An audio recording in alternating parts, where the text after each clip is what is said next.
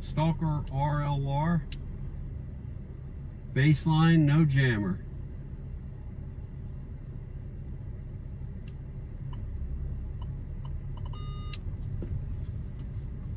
Gotcha. 1,645 feet at 30 miles an hour. Okay, we have a Stalker RLR. Also a tough gun to jam with variable pulse rate technology. Let's see how this TPX does.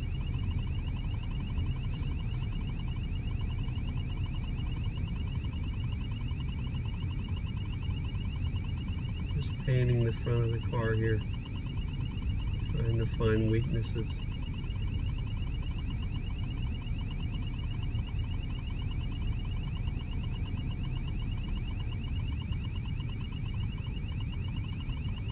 That's fabulous. Nothing. Jammed the gun. Okay, we're gonna go with the Stalker RLR and shoot the passenger headlight on this run. Just focusing on that.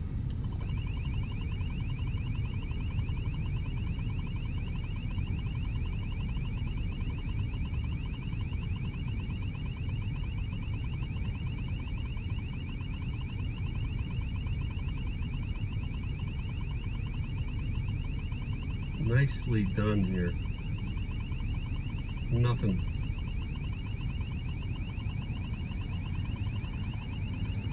That's a beautiful thing.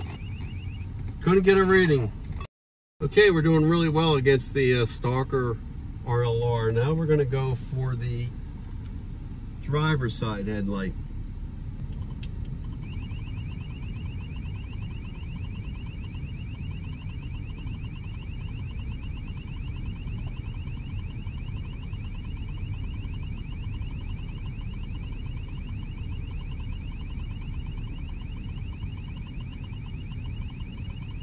This one's got this one licked.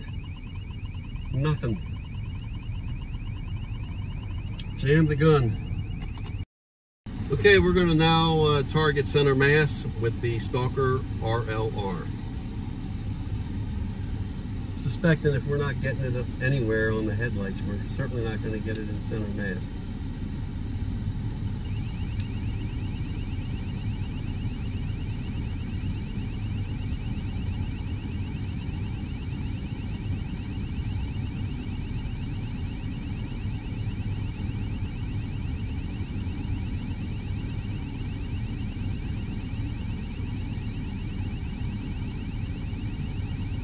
Not a hint of a reading or distance.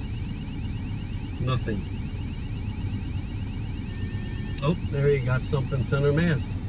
Believe it or not, 122 at 27 miles an hour. So I was wrong about that. Able to get something there.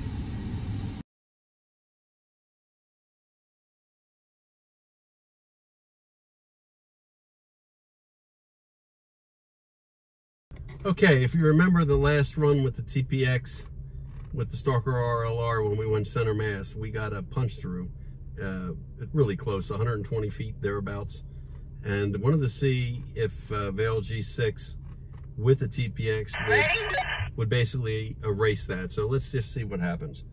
Yeah, come at me. So let's see. I mean, 120 feet is basically jammed the gun, but let's just see for the heck of it if we eliminate that punch through.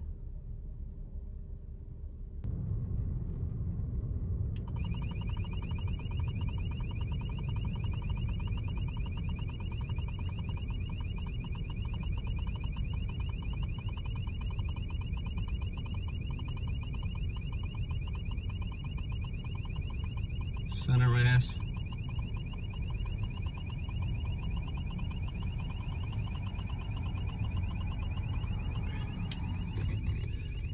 wasn't able to get a reading. So there you go. On that run, it looks like we erased that punch through at 120 odd feet. I hope this video was informative to you, and if so, please give us a thumbs up and be sure to subscribe, as we will have more videos coming your way. Also, be sure to visit RadarBusters.com. They have expert support staff that can help you determine what are the best countermeasure solutions for your particular driving circumstances. Thanks for watching, and remember to drive safe, drive smart, but most importantly, drive protected.